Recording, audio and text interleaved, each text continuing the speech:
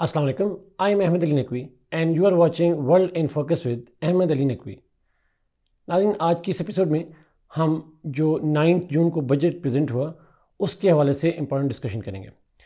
इससे पहली वीडियो में नाज़रीन हम बेसिक आइडिया बता चुके हैं, बेसिक फीचर्स बता चुके हैं जो प्रपोज थे उस वक्त, और उस वक्त की जो कंसिडरेशन थी उस पर हमने बात की और हमने थोड़ा अंडरस्टैंड किया कि बजट होता क्या है। आज हम दो मेन पॉइंट पे डिस्कस करेंगे। एक तो की features of this budget, different जो टारगेट सेट किए गए या डिफरेंट फीचर्स हैं इस बजट के, उस पर बात करेंगे shortly C. And then main focus would be on analysing this budget, और स्पेशली हम देखेंगे कि इस बजट के अंदर कौन सी कंसिडरेशंस को ध्यान में रखा गया और वो कंसिडरेशन जो हैं वो कितनी रियलिस्टिक हैं, वो जो बेसिस ऑफ दिस बजट है वो कितना रियलिस्टिक है, और उसके हवाले से चैलेंजेस क्या हो सकते हैं। तो सबसे पहले नाज़रीन एक बेसिक प्रोफाइल देखते हैं। Let's have a look on the budget profile. नाज़रीन, जैसे हमने पहले कहा कि ये बजट का जो टोटल इस बजट के अंदर जो मेजर एक्सपेंडिचर्स थे, दे were expected to be above 14 trillion rupees, which is almost 50% more than the revenues, which are estimated to be 9,200 billion rupees। और ये जो एक्सपेंडिचर्स हैं इसमें जो मेजर चंक है 14 ट्रिलियन रुपीज़ से जो ऊपर हैं, इसका जो मेजर चंक है that would go, in fact more than half of them would go to the service, जो डेट सर्विसिंग है उसके ऊपर। Second biggest expenditure is on defense, which is expected to grow in double digits and just above 1800 billion rupees। Similarly, the HEC यानी higher education जो budget है that is collectively अगर बात करें तो 120 बिलियन रुपीज़ के करीब है। That include the current budget as well as the developmental budget. Health is likely to get just above 20 billion rupees. नाज़रीन, इट इज़ ऑल्सो एस्टिमेटेड कि जो फिजिकल डेफिसिट है it will be brought down to around 4.9% of the GDP। अब जो पहले जो था वो ज़्यादा था, उसको कम करके 4.9%, लेस दैन 5% पे लेके आया जाएगा। सिमिलरली हमने देखा कि PSDP जो है, जो पब्लिक सेक्टर डेवलपमेंट प्रोग्राम है, वो भी एक उसके अंदर भी हमने देखा कि एक सिग्निफिकेंट इंक्रीज़ देखा। It is now over 1 trillion rupees. लेकिन ये मेन उसके फीचर्स थे। जो इसी कैसे हम सैलरी अकाउंट की बात करें तो सैलरीज जो है वो इंक्रीज़ करने की बात की गई, पेंशन इंक्रीज़ करने की बात की गई। जो 1 to 16 ग्रेड है उसके लिए 35% और जो अबव 16 है उनके लिए 30% बजटरी इंक्रीज़ किया गया सैलरीज़ की वजह से। अब नाज़रीन इसके ऊपर आते हैं कि जो ये बजट है इसकी वजह से की कंसिडरेशंस क्या हैं, इसके ऊपर इंपॉर्टेंट डिस्कशंस क्या हैं। जो स्कॉलरली डिबेट है नाज़रीन, और अगर हम बजट को अपेरेंटली भी देखें तो जो सबसे इंपॉर्टेंट चीज़ नज़र आती है वो जो फिस्कल डेफिसिट का टारगेट है, इसके हवाले से बहुत सारे डाउट्स हैं, बहुत सारा क्रिटिसिज्म है, बहुत सारा स्केप्टिसिज्म है। गवर्नमेंट का एस्टिमेट है कि हमारे एक्सपेंडिचर जो है वो 1400 बिलियन रुपीज़ रहेंगे, 14 ट्रिलियन रुपीज़ रहेंगे, लेकिन जो रेवेन्यूज़ हैं दैट वुड बी इंक्रीजिंग। जो करंट रेवेन्यू थे दे वर estimated to be around 7000 billion rupees, उससे बढ़ के हमने इंक्रीज़ कर दिया टारगेट को 9200 को, डिस्पाइट द फैक्ट कि हम जो लास्ट ईयर जो आउटगोइंग फिस्कल ईयर है उसका जो 7000 प्लस का जो बजट था 7000 बिलियन रुपीज़ प्लस का, we could not achieve it, और हम we could hardly gain around 6900 billion rupees. सो जब पिछला टारगेट अचीव नहीं हुआ तो अगला टारगेट इतना एम्बिशियस रखना 9200 बिलियन रुपीज़, इसको स्कॉलर्स जो है वो किसी वाले से जो है वो क्रिटिसाइज़ करते हैं। और आर्गूमेंट ये है कि instead of bringing expenditures down, हम एक्सपेंडिचर्स को भी बढ़ाए जा रहे हैं, and we try to match revenues when there is little room for imposing more taxes and when there is little growth rate as well. इसी कॉन्टेक्स्ट में नाज़रीन इस साल जो ग्रोथ रेट है GDP का that is expected to be around 3.5%, again something that is criticised and that is considered to be a mythical kind of target for many scholars. So expenditures बढ़ाए गए लेकिन साथ रेवेन्यूज़ के target बढ़ाया गया, despite कि हम अचीव कर नहीं पाएंगे। And how would we achieve it, इस हवाले से भी नाज़रीन बहुत से स्केप्टिसिज्म है। आर्गूमेंट ये है कि जो 9200 बिलियन रुपीज़ का है, it is based on the first assumption, which is that the provinces would have the budgetary surplus, और वो surplus जो है वो ultimately it will be deposited to the federal government, और इस तरीके से जो deficit है वो कम किया जाएगा। जो current अगर आप deficit देखें नाज़रीन तो 14,000 बिलियन और जो revenues है 9,000, तो it is expected कि around 5,000 बिलियन जो है वो ये रहेगा।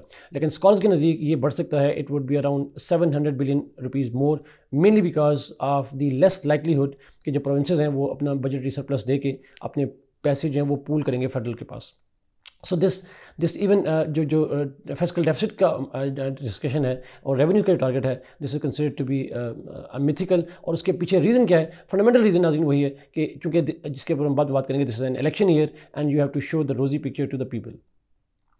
दूसरा इंपॉर्टेंट पॉइंट नाज़रीन इसके ऊपर जो क्वेश्चन होता है that is on defence budget, और स्पेशली कंपेयर किया जाता है मीडिया के अंदर उसको with the social sector budgets. नाज़रीन बजट हमारा जो डिफेंस बजट है it has increase to 18 billion rupees which is a double digit growth in Pakistan's defense budget, but it makes sense because of considering the inflation that Pakistan is part of. अगर हम dollars amount में convert करें नाज़रीन तो it would be just about 6 billion US dollars. अगर हम compare करें आज से 5 साल पहले तो almost it was around 8 billion rupees, but 8 billion dollars. But the problem is that dollars had depreciated, और उसके हवाले से हम देखेंगे बजट हमें इंक्रीज़ होता हुआ इन टर्म्स ऑफ रुपीज़ नज़र आता है, बट डॉलर अमाउंट में it goes down, and mainly because of the fact कि हमारे जो मिलिट्री एक्सपेंडिचर्स हैं उसका प्राइमरी चंक डोमेस्टिक कंजम्पशन में खर्च होता है, तो इसलिए dollar should not be an ideal currency to measure the defence budget.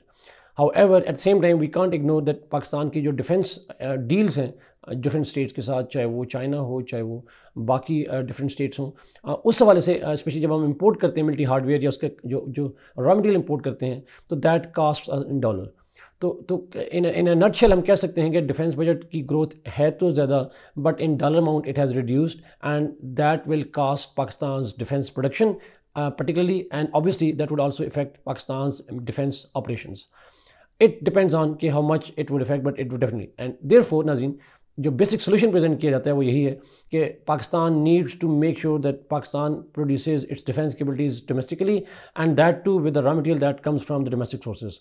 So localisation of the defence industry is the top priority. Otherwise जो पाकिस्तान की जो करेंसी problems हैं that would not only affect the economy, they will also complicate Pakistan's defense capabilities and Pakistan's military's operational capabilities.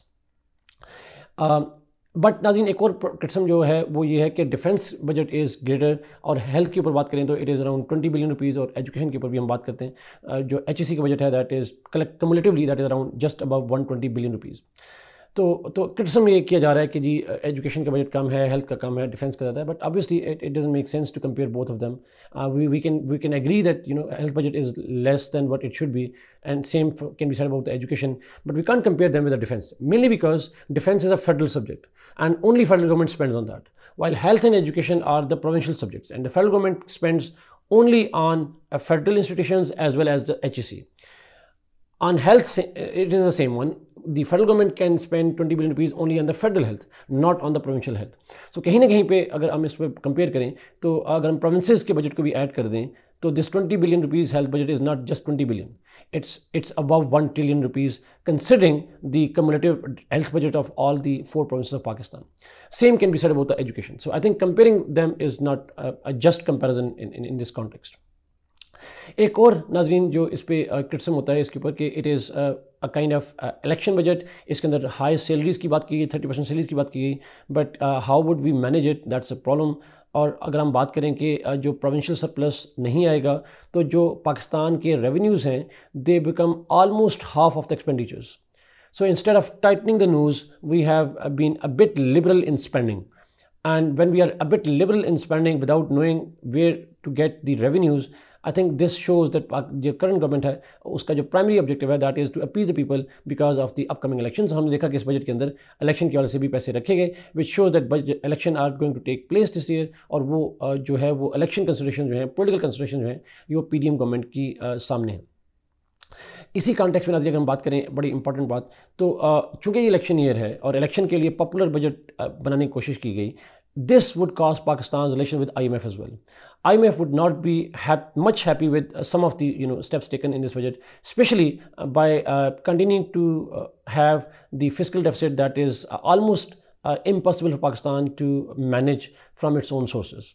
That would make Pakistan further dependent on the external sources or from the internal loans. So Pakistan के लिए कहीं ना कहीं पे जो fiscal deficit है और उस वाले से जो स्पेशली लेविश स्पेंडिंग की बात की जा रही है वो IMF के लिए शायद ज़्यादा एक्सेप्टेबल नहीं होगी। और सबसे इंपॉर्टेंट बात इस बजट के अंदर जो IMF का प्रॉब्लम होगा that is that there is no road map, there is no structural reforms proposed that would ultimately get rid Pakistan of the twin deficit that is fiscal deficit as well as the current account deficit.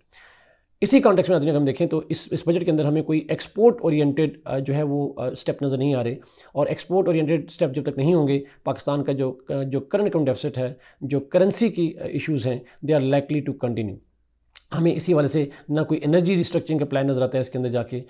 इसी वाले से अगर हम देखें तो बहुत सारे और स्ट्रक्चरल रिफॉर्म जो रेवेन्यू के वाले से जो स्ट्रक्चरल रिफॉर्म्स हैं, जो एक्सपेंडिचर्स कंट्रोल करने से जो लॉस मेकिंग एंटिटीज़ हैं, उस हवाले से कोई हमें डिटेल प्लान जो है वो नज़र नहीं आता, which is a clear indication that this budget is considered to be a short sighted budget only meant for political considerations. And this is why नाज़रीन this is a problematic budget. And last but not the least नाज़रीन, इस budget को federal budget तो है एक import, जो कि हम फेडरेशन है 18th अमेंडमेंट के बाद सिर्फ फेडरल बजट में बढ़नी है, हमें प्रोविंशियल बजट को भी देखना पड़ेगा। और प्रोविंशियल बजट में नाज़रीन सबसे बड़ी प्रॉब्लम ये है कि 2 बजट्स जो हैं प्रोविंसेस में, एक पंजाब और केपी में, they will be given by the interim governments, जिनके पास मैंडेट एज सच नहीं है और वो कैबिनेट अप्रूव करेगी, पार्लियामेंट्स है नहीं वहाँ पे। तो as a result of this, और ये चूँकि governments considering to be non political, in budgets में क्या पॉपुलर अपीज़ होती है नहीं होती, we have to see that.